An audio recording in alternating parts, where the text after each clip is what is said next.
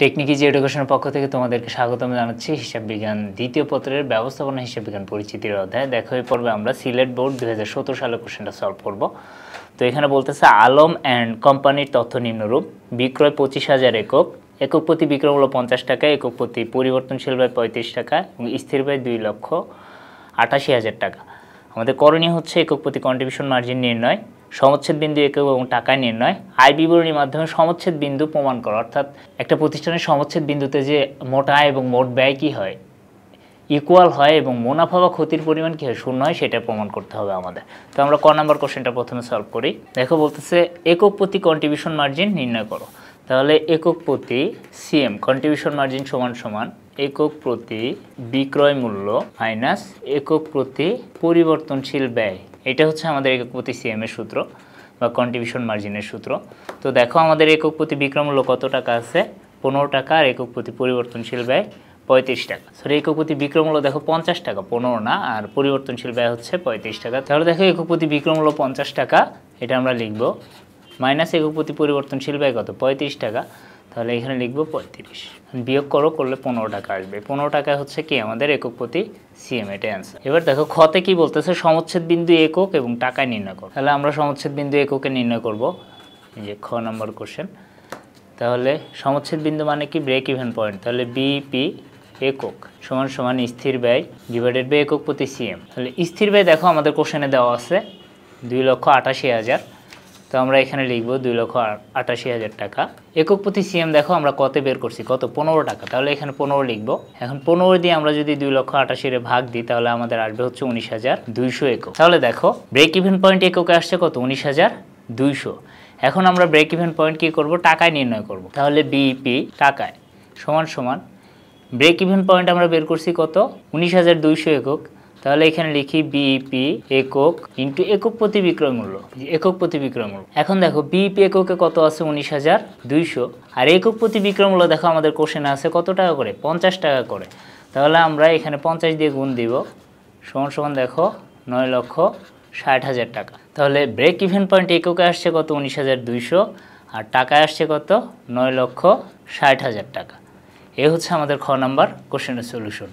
এরপরে কি বলছে দেখো, বলছে আয় বিবরণীর মাধ্যমে সমচ্ছেদ বিন্দু প্রমাণ করো। তাহলে আয় বিবরণীর মাধ্যমে আমরা সমচ্ছেদ বিন্দু প্রমাণ করব, একটা প্রতিষ্ঠানের মোট আয় এবং ব্যয় সমান হয়। তাহলে দেখো আমাদের গ নাম্বার কোশ্চেনে কি বলতেছে, যে আয় বিবরণীর মাধ্যমে সমচ্ছেদ বিন্দু প্রমাণ করো। তো আমরা গ নাম্বার কোশ্চেনটা সলভ করব। দেখো তাহলে আমাদের আয় বিবরণীর মাধ্যমে মোট আয় এবং মোট ব্যয় সমান দেখাতে হবে।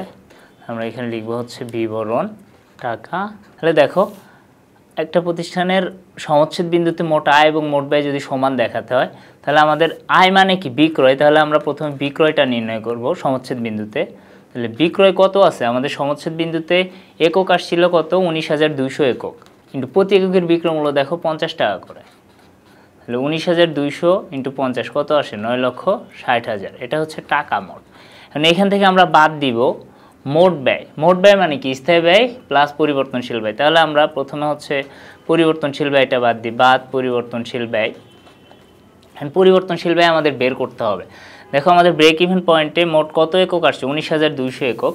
তাহলে যদি এই যে 19,200 আর প্রতি এককের পরিবর্তনশীল ব্যয় দেখো 35 টাকা করে আছে, তাহলে আমরা যদি 19,200 ইন্টু 35 দিই তাহলে আমাদের কত আসবে, 6,72,000 একটা টাকা। তাহলে পরিবর্তনশীল ব্যয়ের টাকাটা কি আমরা পেয়ে গেলাম। তাহলে এটা আমরা এখানে লিখব 6,72,000।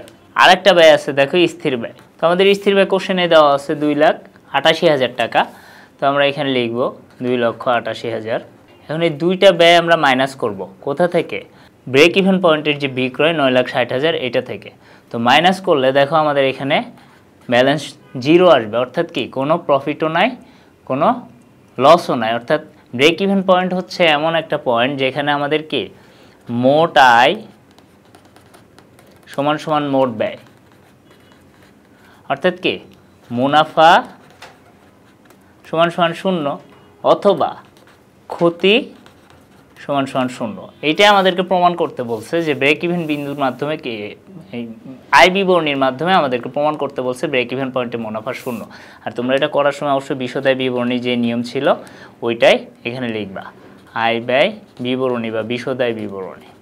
তারপরে ডেটটা লিখবা যে হচ্ছে কত সালের কত তারিখ, ওইটা যদি না থাকে ডট ডট দিয়ে রাখবে, এক্স্যাক্ট বিশদায় বিবরণীর মতোই লিখবে এটা। তো এই ছিল হচ্ছে আমাদের গ নাম্বার কোশ্চেনের সলিউশন। আশা করি তোমরা পুরো কোশ্চেনটা বুঝতে পেরেছো। একক প্রতি কন্ট্রিবিউশন মার্জিন, সমচ্ছেদ বিক্রয় টাকা এবং এককের নির্ণয় এবং আয় বিবরণীর মাধ্যমে সমচ্ছেদ বিন্দুর প্রমাণ। এর পরের পর্বে আমি তোমাদেরকে অন্যান্য যে বোর্ডগুলো আছে এগুলো সলভ করে দেখাবো। সে পর্যন্ত তোমরা সবাই ভালো থেকো এবং আমার সাথে থেকো। আজ এ পর্যন্ত, আল্লাহ হাফেজ।